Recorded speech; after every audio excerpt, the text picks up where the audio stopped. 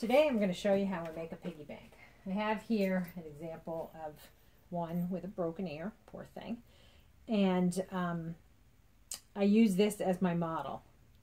I don't make every single one the same because I want them all to each have their own personality, but I need it.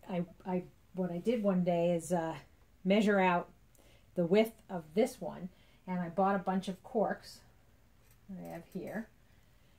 And they're slightly different in size and width over here, so that if I make a slightly different size piggy bank, because it's hard to be completely exact, then a different, then I could use the narrower or the wider cork. So to get that measurement, I took a ruler and I measured the inside width of the piggy bank. It's about 2 inches. And then I took my shrink ruler, and this clay that I use shrinks about 14%. So I took the side that's 14%, and using calipers, I measured 2 inches with the calipers on the ruler. And then now this width here is the width that I'm trying to achieve for the opening of the piggy bank, where the cork will go. So basically what you're making is a kind of a fat vase with a wide opening, or with a 2-inch opening. So, and I lost my sponge again. How did that happen? Oh, there it is. So you open it up, and we always compress that base. You don't like those S cracks. And because this I'm not going to trim, you're not trimming a foot or anything into the base, I opened this to the thickness that I want the base to be, so I don't have to do any trimming. I started with about 2 pounds of clay. You could, use more or less depending on what size piggy bank you want, but I figured out for me that's the size that works. So now I'm going to start by just making the cylinder.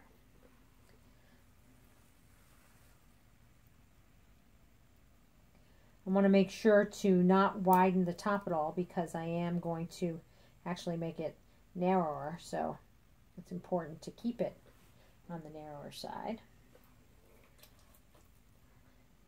Otherwise it's more of a pain to make it narrow.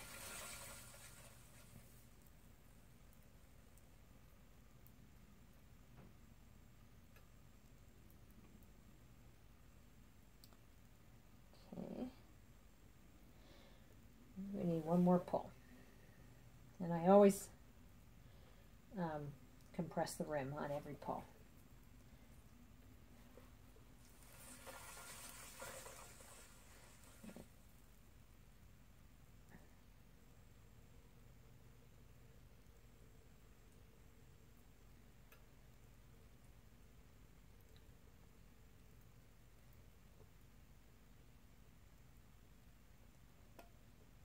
Okay, all right, I'm going to clean up my cylinder a little bit of all those throwing lines. Everything's covered in clay. So I'm just taking a straight wooden rib and going up the side to clean it. All right, now I'm going to collar in the top just a little bit, not the whole amount that it's going to be collared in, but just enough so that I can give it some definition of where the collared in part will be as I widen out the body of the piece. All right, and I do want to leave enough room for my hand to get in there. So now you can do this with ribs, or you can use a throwing stick. You could use a stiff rib, like a stiff yellow rib, or you could use a red rib, or you could use, what I'm going to do is a metal rib. I don't know why, but I like doing this with a metal rib. You could also, you could do this by putting the rib on the inside or on the outside. I'm going to take this metal rib, curve it a little bit in my hand, and push from the inside towards the rib on the outside. So what I'm trying to do, push out the cylinder in such a way that the center of the cylinder is the widest part and that it's narrower as it goes from the center to the top or bottom of the cylinder. I think I need to color this in just a tiny bit more.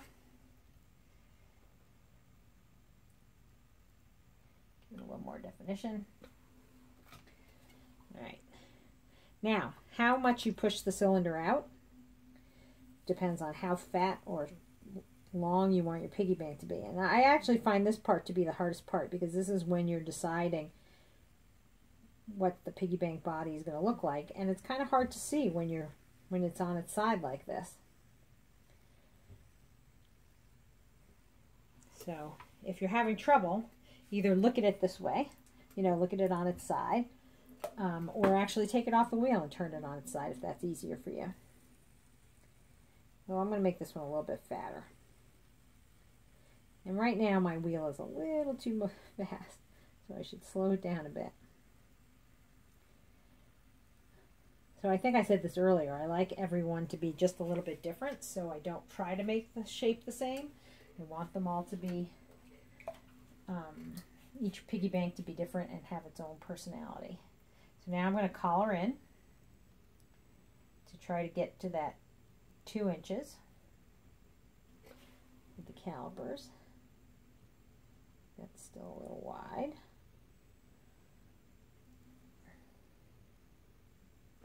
Let's measure. Oh yeah, it's way too wide.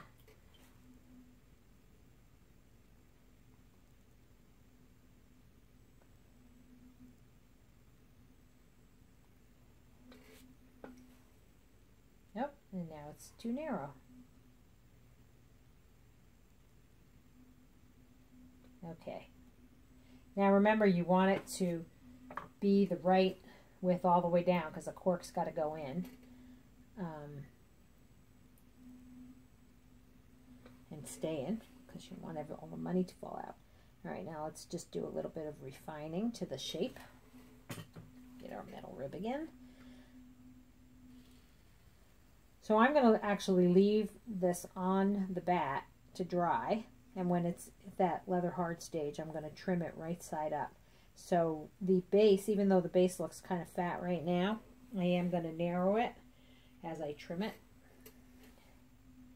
And now I threw this off a little, so you want to make sure this is round. The corks are pretty forgiving. They're narrow to wide, and usually one of the corks I have will fit. So I don't worry about it too much. But there have been times when I've had to shave a cork a little bit because I made it too narrow. Okay, so the very last thing I'm going to do is just do a quick trim with a wooden knife on the bottom.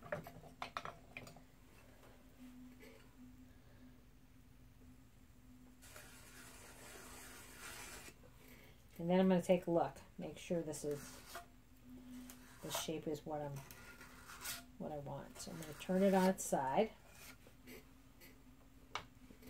and see how it looks. Whoops. Okay.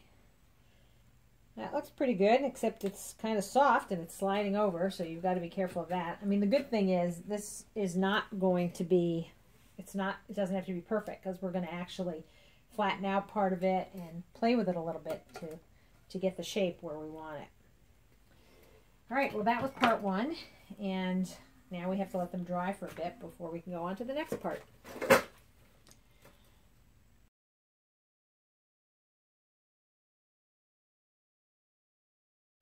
So the piggy bank body has been drying overnight, and it's at the point where it's kind of that pre-leather hard. It's not going to really move much, but it's not too dry yet. And I'm going to just do a little bit of trimming. I left it on the bat, so I'm trimming right side up. So I'm going to start just so that I can shape it properly. I start kind of at the center and then head down, but most of the clay I'm taking off is down here at the base.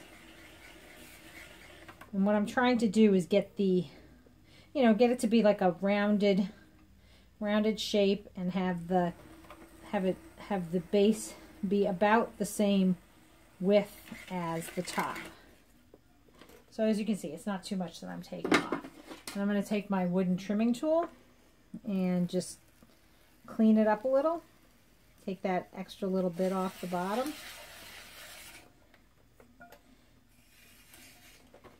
And then you can either use a red rib or a metal rib to smooth out the trimming where the trimming raised the grog.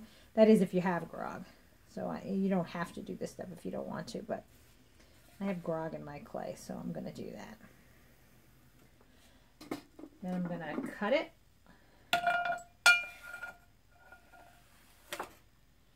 And the base is still a little bit wet, but I'm going to smooth out the rough edges with my finger.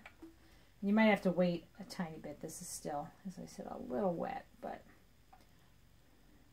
I want to give you an idea of what you do at this point. And then, yeah, it's a little wet on this one.